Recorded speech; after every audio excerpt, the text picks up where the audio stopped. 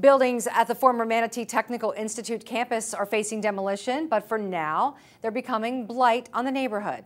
The Herald-Tribune reports walls are cracking, roofs are leaking, and rodents have been spotted. Someone even started a fire on the property on 34th Street West. The school district plans to level most of the buildings, and they say what will be put on the 24-acre site is still being discussed by the Manatee School Board. Some ideas include an athletic park complex or a site of even a future school. Located in an area surrounded by schools, Bayshore High School, then you have State College of Florida, right across the street from it. So it's got a lot of historical value as well as other value. The district is awaiting cost estimates, but is expected to give final approval to the demolition at a meeting this fall. Most of the campus has been empty since the Manatee Tech moved into a new campus on State Road 70.